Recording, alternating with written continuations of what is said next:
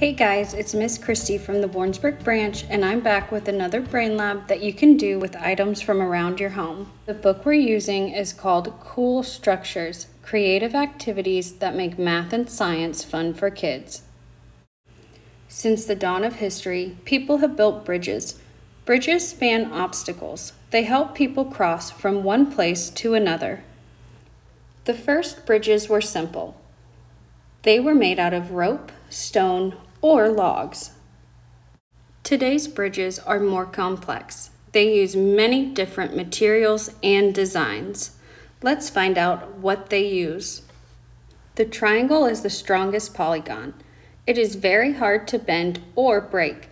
Because of their strength, triangles are often used in bridges.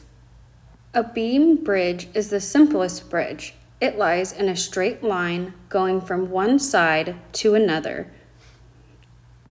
An arch bridge rises in the middle. The arch is held up on each end by supports called abutments. Lastly, strong cables support suspension bridges. The cables are attached to big towers and held down at each end of the bridge by big, heavy blocks. A good bridge can support a lot of weight. Bridge builders often use triangles to construct strong bridges. Try building your own triangular bridge using a lot of triangles to help make your bridge strong. Let's go over some quick terms. Diagonally means from one corner of a square or rectangle to the opposite corner. Parallel is lying or moving in the same direction, but always the same distance apart. And last is a triangle. It's a shape with three straight sides. In case you missed the brain lab on cool structures and pyramids, we discussed triangles and the Great Pyramids. Be sure to check it out. Before we start our project, make sure you have some kind of glue or adhesive, newspaper, 43 craft sticks that are 1/2 inch wide, and some binder clips. Let's build. Step 1. Glue 4 sticks together end to end and 3 sticks together end to end and let dry as seen below figure 1. Use 2 sticks to connect the rods you made in step 1. You can see beside figure 2 is the example. Let dry completely. In step 3, arrange 6 sticks across the frame you made in step 2. The sticks should form equal-sized triangles. Use binder clips to make sure the sticks stay in place. In step 5, repeat steps 1 through 4 to make a second frame. Have someone hold the frames parallel to each other. Longer rods should be on the bottom. Glue sticks in an X pattern on both top and bottom. I have pictures beside each figure to help. Once you have X's glued on the top and bottom of your bridge, turn the bridge right side up and glue sticks to cover the bottom of your bridge. I added in a video of me creating the project just because the instructions sounded a little tricky. Hopefully this will help.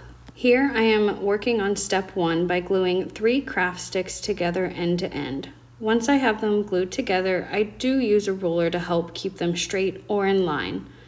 I also used a yardstick when I glued my 4 craft sticks end to end just because they're a little longer. In step 2, I used 2 sticks on the ends to connect the 3 and the 4 craft sticks I glued together earlier. This will create the base of your frame.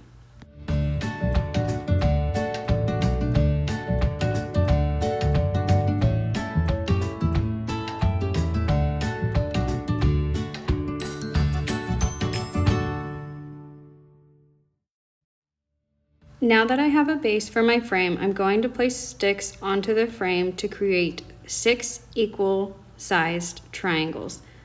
This will just help reinforce the strength of your bridge. Once I have them in place, after I've added a dollop of glue, I go ahead and place a binder clip to make sure the triangles won't move once glued. When my first frame is dry, I go ahead and take the binder clips off and repeat steps 1 through 4 until I have a second frame. I would like to add that right now I'm using regular Elmer's school glue, but when it came time for steps 6 through 8, there was no possible way for me to use Elmer's glue, so I ended up using hot glue. If you have any type of other glue you think would work, feel free to try, but through steps 6 through 8, I used hot glue.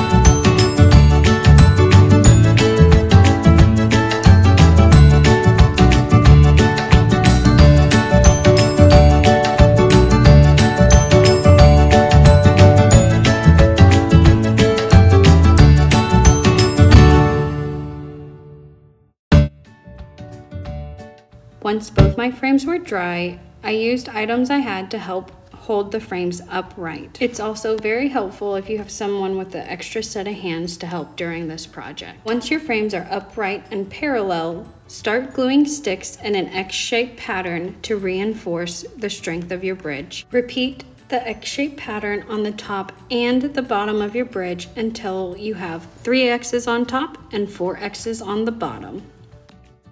Now that you're completely finished with the X pattern, glue extra craft sticks to the bottom of your bridge. Here's a picture of my finished bridge. There's one last step before we're done with our project though. Can you guess what it is? Test out your bridge and see how much weight it can hold. Here's a quick video of how my weight test went. Test your bridge to see how much weight it could hold.